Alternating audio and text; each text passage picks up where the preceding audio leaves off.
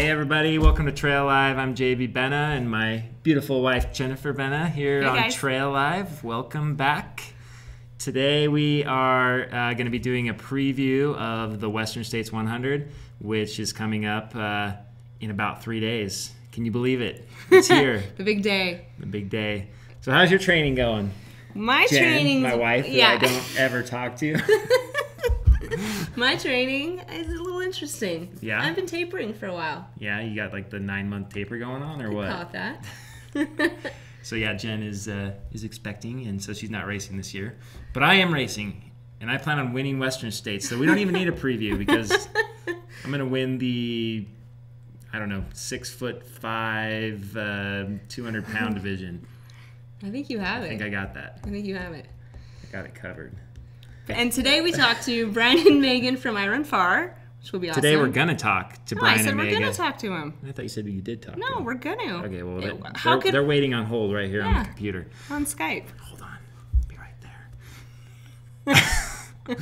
Wow. All right, this is getting a little crazy. We better just go right to the show. And next is Monroe and Trent, who we had on the show last week, and we're going to enjoy some classic stories of Western States.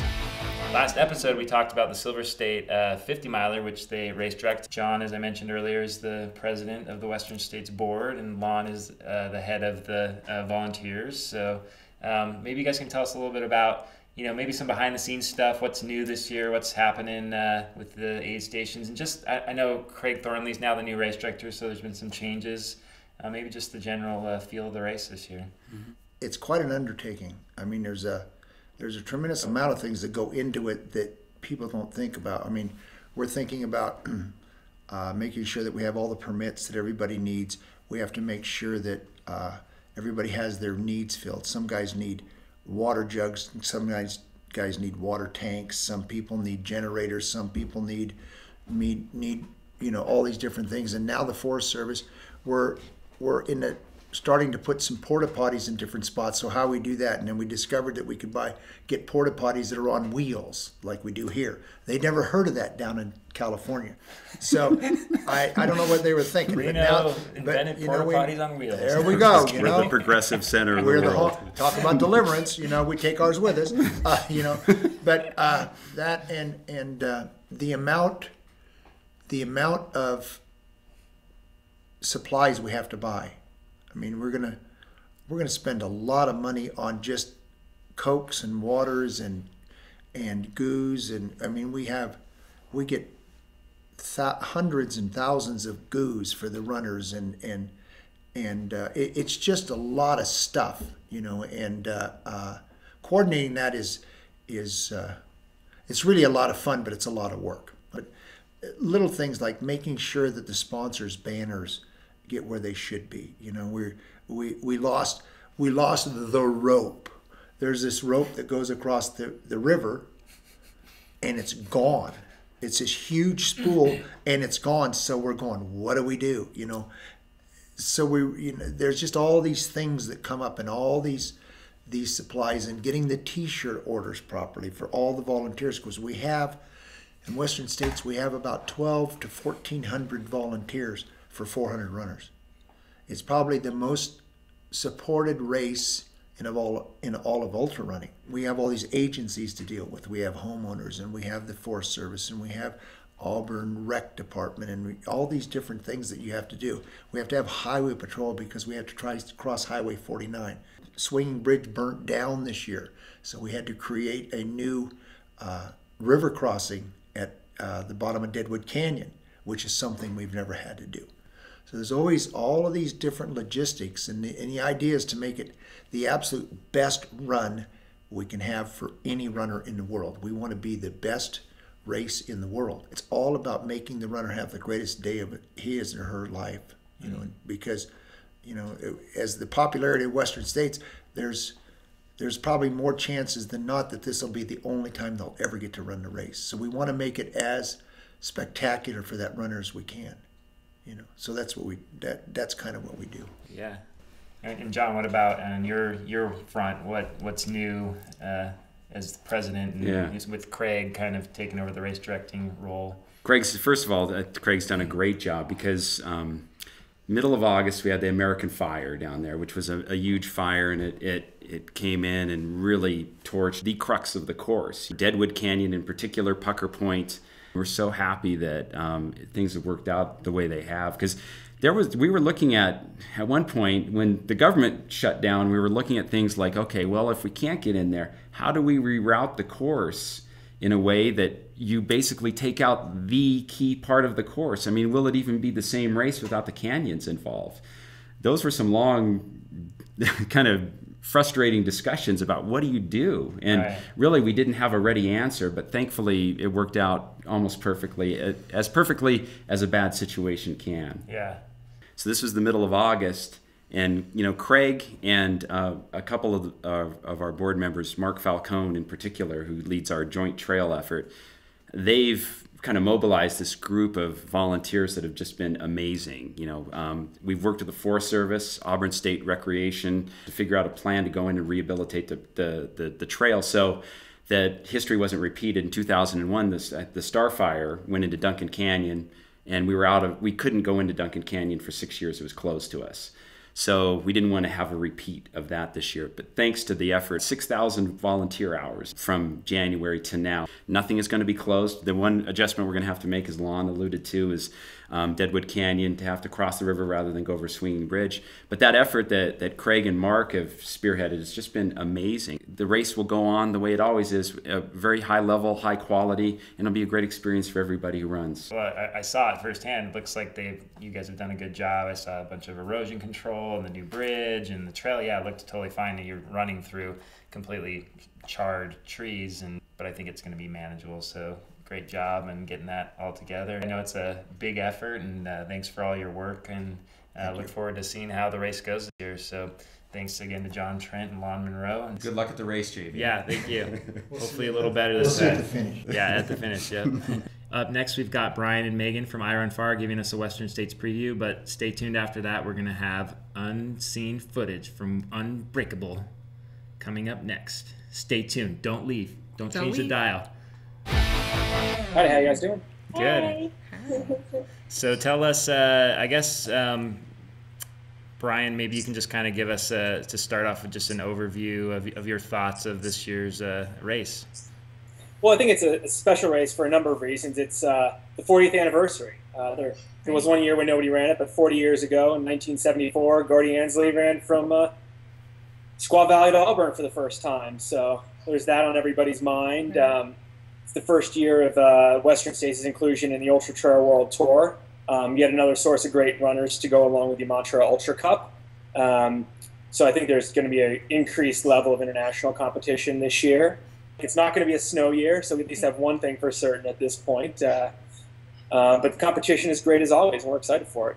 So Meghan, maybe you could start off with just a preview of the women's race and your thoughts. Well, I think this is going to be a really fun race. Last year everybody sort of called the Western States as any woman's race. The field was wide open with the defending champ and course record holder Ellie Greenwood out with injury. And there were sort of a few suspected ladies who we all thought might show up on the podium, but the woman who ended up winning was like the extreme dark horse, Pam Smith. She finished, 38th place, something like that the year before. Had a nice, walk in after not feeling so good at one of the later aid stations, and she figured out what she did wrong, and she did everything right to a T and earned her win last year. So in my mind, I see this race as the Pam Smith show with lots of challengers of different kinds behind her. And talked to Pam Smith the other day. She's got her cotton shirt all lined up. Nice. She's got her hyper analytical self sort of studying all the different details. She probably knows exactly what the weather is going to be like on game day. Right, and she seems pretty tuned up and has continued a really solid racing streak after Western last year with Desert Solstice, etc. So it's not a fluke. She's here to stay. For sure. She stayed super solid the rest of 2013 so far. 2014, she just ran, I think, a 25K tune-up race. Perfect. On a course that lots of sort of fast Pacific Northwest women have challenged themselves on, and she ran a 13-minute course record over Amy Sproston's previous course record, and that was on the heels of a 115-mile training week. And so that was her last week before going into taper. I think she's ready. She's good. So who's going to be pushing her? I mean, we've got Nikki, who no one runs with more tough gusto than Nikki. I mean, how do you think she's going to play into this race? For sure. I wouldn't want to have Nikki Kimball behind me in any race, greater than 50 miles. I really wouldn't. Well, when I think of the women who are going to be challenging Pam, I break them up into a couple different categories. And the category I'd put Nikki in is sort of the ultra vet category. Right. And the two top women in that sort of ranking, I'd say, are Meghan Arbogast and Nikki Kimball. Neither of them you really want behind you in the later stages of a race like Western. Nikki's an 8-time finisher, a 3-time champ. Meghan's a 7-time finisher, and she just moved to the Sierra Nevada this year, so she basically lives now and trains on the course. That's even more dangerous, I think. There are some returning top 10 women that are definitely worth talking about. Denise Barraza, Emily Harrison. How do you think they'll push the pace as well? Yeah. So sort of the next category of women, I'd call them the more of the ultra newbies. And, newbie isn't a hard and fast word. It's just folks who haven't run Western States as much as, say, Nikki Kimball and Meghan Arbogast. And the women I'd put in that category, Emily Harrison, Stephanie Howe, Casey Lichtig, and Natalie Mauclair out of France. I think she's definitely one to put in that category. Denise Barraza. Right. There are a few ultra world tour spots. Is Natalie I think, is one of them, right? She is, and so is Australian Beth Cardelli. And I can't really say that much about her. I'm not sure how things are going for her. She's a real strong runner down under, but I know she's been suffering from injury, and we haven't heard how she's doing. Right. How do you think 100-mile experience for these women play into it? I mean, we've seen Ellie Greenwood, who came with no 100-mile experience, to just dominate that race. Do you feel like any of these women who don't have 100-mile experience are going to be okay, and someone to really watch for the podium? Is there anyone that stands out in that category? Yeah, in that category, I'm keeping my eyes on Stephanie Howe, definitely.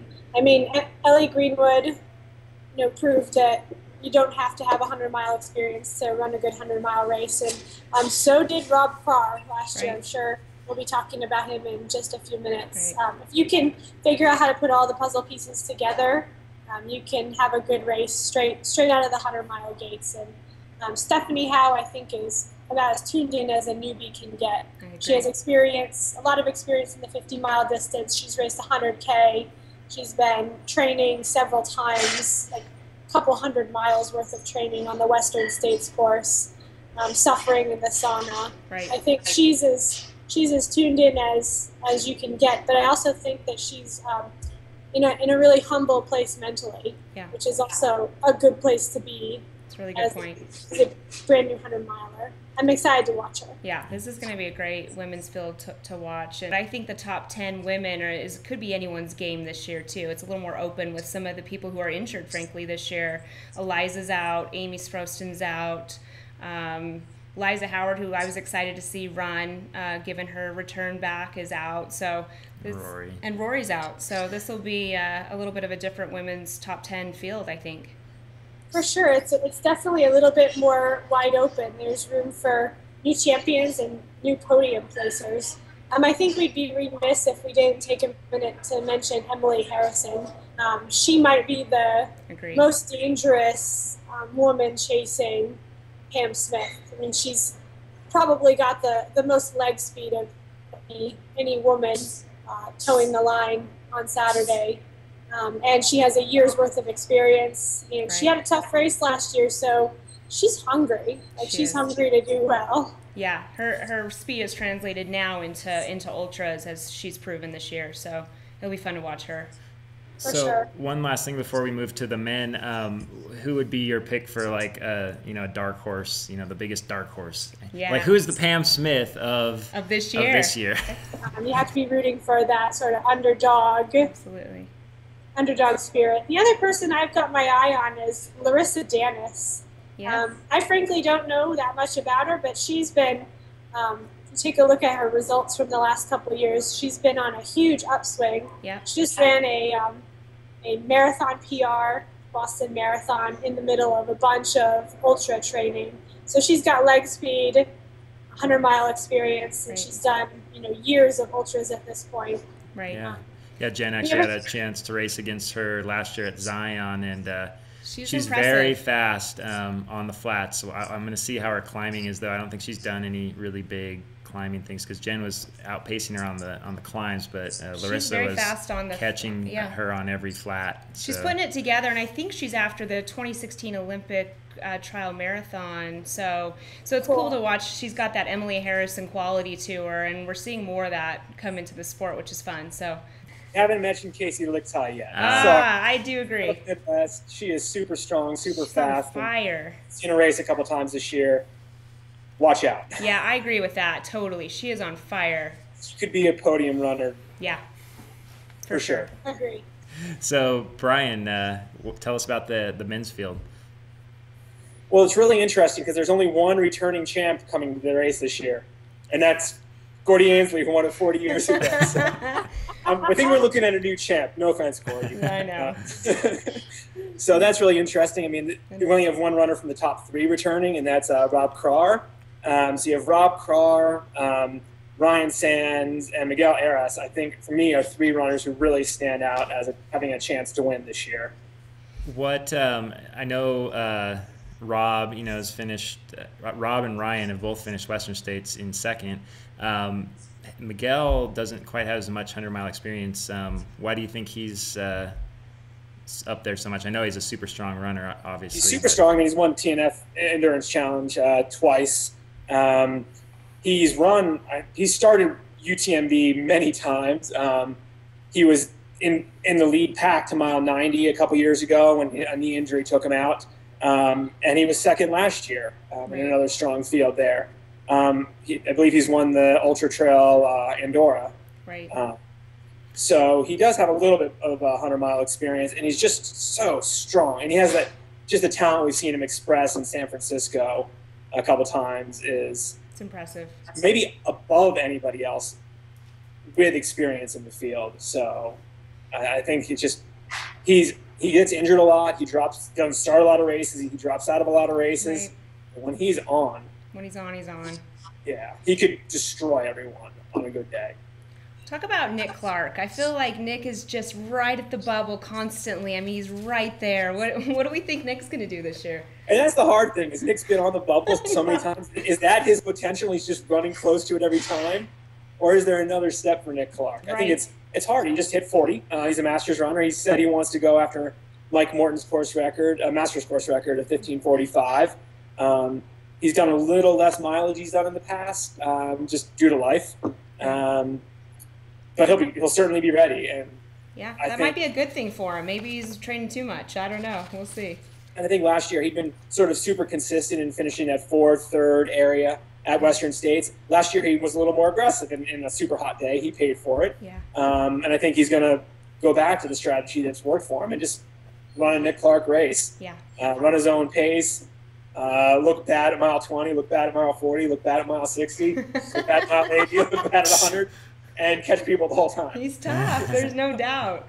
What about Dylan Bowman? He's just been having a year, I think. He's on fire right now. Dylan is just a guy who you want to root for, from number one. He's just got this infectious personality and is super positive all the time. But he's had a couple good runs at Western States the last 2 years. With that win to Sean O'Brien earlier in the year, he's shown he can win a top-level race. He's really always run well at 100 miles. Like, people aren't going to remember that he's been third and second at Leadville. I think he's won San Diego. Mm-hmm. So even though he's not been on the podium yet at Western States, he can be up there for sure. And Ian Sharman. Yeah. Oh my goodness. After last year, set a new record for the Grand Slam of ultra running. Running so well at each of the races, winning Leadville, having the fastest trail 100-mile time on North American soil. I think it's one of these years he's going to pop it. Yeah. At Western States, but it's also not where he really. It's not his best terrain for him. He's obviously very good at it, very strong at it, but it's just not quintessential Ian Sharman terrain. So can he finish second? Can he win? I don't know. Right. So what about Max King? I mean, here we finally get to see him show up to this 100-mile race, and plans are that he's going to run it. What do we think? Max King's going to be there, and I think he'll be there to at least mile 50. We'll see after that. I think he's shown proper respect for the distance. He's had many an opportunity to run Western States through the Montreal Ultra Cup, and Montreal being a sponsor of the race. And he's not taken it in the past, which I think he realizes Western or 100 miles is pretty darn hard. But he also hasn't tailored his race schedule to it this year. Like a lot of the other runners will race a bunch of times leading up to Western States, but those will be steps along the way to get there.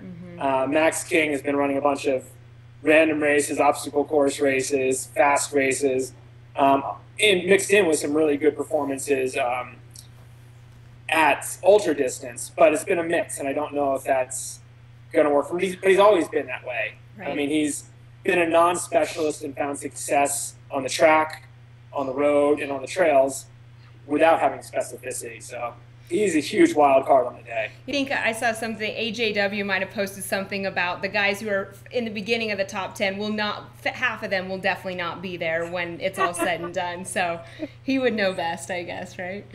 Cameron Clayton, do you have any advice for those people? I know. No. Yeah, we'll get it. We'll interview him on the next show. Go for broke.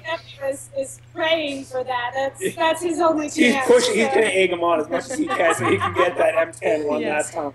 For sure. Nice. And there's a whole handful of guys that we haven't even talked about. You know, Dom Grossman, who's been training like a maniac for this race, or Chris Price, who seems to be having a great year. Who else is on your list, Bryon?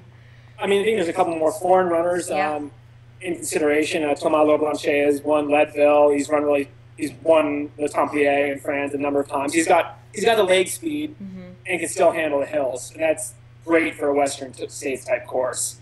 Mike Eisch is, as I think I wrote in my previews, on the steep part of the ultra learning curve, and if he has his day, and if he doesn't go out trying to set a course record for the first half, he can win it. Jez Bragg. Yeah. He's been up in the podium before at Western States. He's won UTMB in a shortened year. I've heard some rumors that he is in shape and ready to go. So he's not coming to dilly-dally around the Western States Trail this time. I'm sure he wants to win this thing. I've got Brett Rivers, dark horse top 10. Just throwing it out there. Brett Rivers to go for one of those. And he certainly can sneak in the top 10. I mean, there's so many guys. I mean, the Paul Terranovas, the Scott Wolf. Goal, I guess. Worked in a remote office in a coffee shop here in Moab. And, it is game time. I think they're watching some World Cup in the other room. Nice. Heard about Western States. I don't know. Yeah, that was Western States. Woo, goal. Hey, what do you guys think? What do you guys think for times, women's times predictions, and guys this year? I mean, any thoughts? I honestly can't see a course record happening this year. I mean, anything's possible, but I don't see the right dynamic on race day. Yeah, I'd say probably mid-15s is my guess, but who knows? Great. Well, any other last thoughts on this year's Western? Or AJW, top 10 or not? Ooh. You can't help but root for AJW. Like, let's let the guy go out with a massive display of fireworks. I mean, imagine what he would look like on the finish line if he finished top 10. And then imagine what he would look like on the finish line if he finished M11. Like, I don't want to do that. Either way, he will probably be vomiting at some point. So speaking of 11th place, Carl Nelson. I haven't Carl. watched him yet this year, but I think he'll want to be the first woman this year. Yeah, I think so. He won't let that happen. AJW going for his 10th. Eric Skaden, a long-time top runner, many a top 5 finish. Is going for his 10th, so another sort of sentimental favorite out there. Absolutely. Gordy, come on, make it to Robinson Flat before the cutoff. We are cheering for Gordy. One last 130, Gordy, come on. Yeah, he's got to do it this year. That's like getting a top 10 if Gordy can just make it. Yeah, that would be huge. 40th anniversary, the first time, Gordy. Seriously. It all comes full circle. That would be awesome. I'll be rooting for him, even though I'll be suffering myself. I I just hope I don't get passed by Gordy. How's your fitness? You feeling ready? Yeah, you know, I'm kind of taking a different approach. Rather than go for the 21-hour run, I'm just going to try to sneak in under 24 and see what happens. I don't know. So you sort of take the same approach you got your qualifier with. Yes, walk a lot. Exactly, yeah. Work once, why not do it again? Yeah. Right. How was the high country this year? You guys are up there in Tahoe. How are the trails? It's They're dry. clear. Yeah, clear. You know, I was just on the course on Monday with Brett Rivers, and a lot of the water is actually already dried up. Just since Memorial Day, it's gotten. It's going to be a dry, and even the dusty river, course. even we're actually going through the Deadwood Canyon, the river, and it wasn't even like cold anymore on Mondays. It's like I wish this was a little more refreshing. This feels warm. So yeah, it's 105. It'll feel refreshing. Yeah, that's true. That's true. Yeah. Enjoy. Yeah, thank you guys. Yeah, thanks for having us. It was a pleasure. See you in Squaw Valley. See you in in Squaw. Squaw. Anyway. Up next, we have some more stuff. What's We've up got next? some unseen Unbreakable footage from 2010, so that should be kind of fun to check out. Roll it. Okay, so how about talk a little bit about Western states this year, and like, I don't know. I mean, has this been any sort of goal of yours to do Western states, or what does it mean to you to do Western states this year, and what's your plan or your goals for the race? It's definitely more. I mean, I can feel it being more than just any old race. I've kind of been leading up to it over the past 6 months or so since I knew, I guess 7 months since I knew I would be running it. I've just been telling myself, well, it's just another race, and not to get too focused on it and put too much, like, I don't know. I just think that I've over-focused on some races in the past, and I know some other people have a tendency to over-focus on specific races, and I wanted to avoid doing that for sure. So it's really just been the last 5 weeks or 6 weeks where it's really been a big focus of mine, but now I can definitely feel, that it's a little bit more potential reward, I guess, as far as how I feel, satisfaction I might potentially feel from it than most races have been.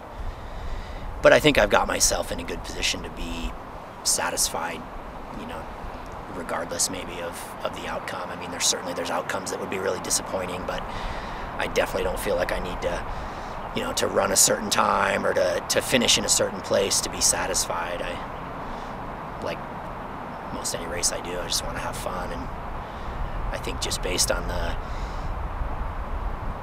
the race itself and the hype and the prestige about it and the level of competition that's going to be running, it's going to be fun almost no matter what.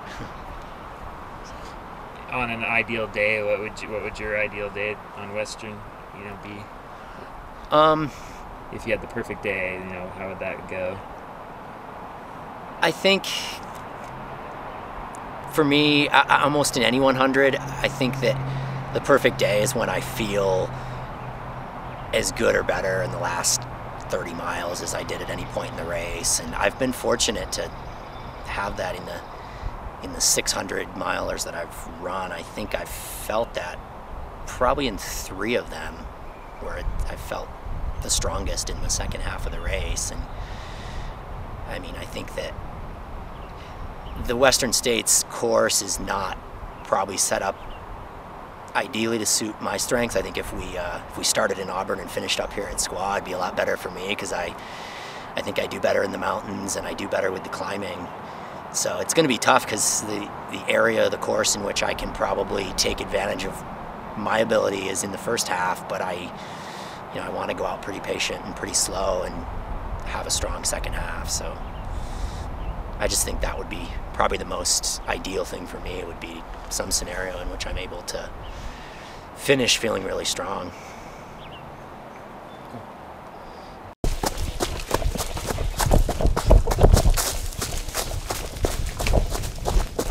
Come on, baby, let's keep up here.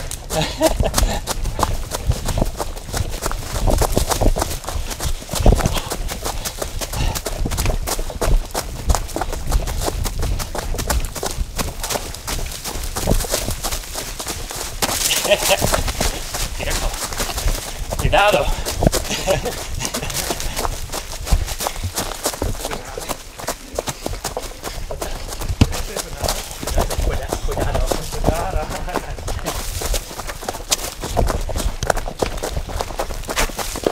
One of the great Spanish words I know.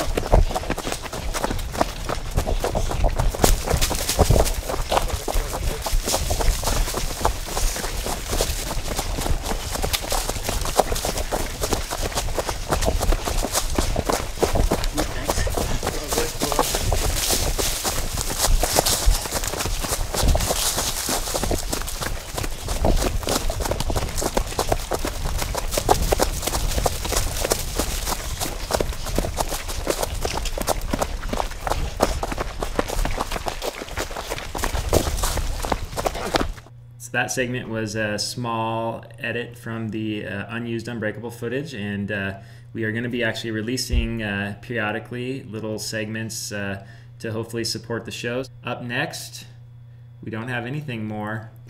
This is the end of the show. We're done. So, thanks. Peace out. See you at Western States. See you at Squaw. And remember, keep your feet on the trail and your head in the sky. Don't fall down.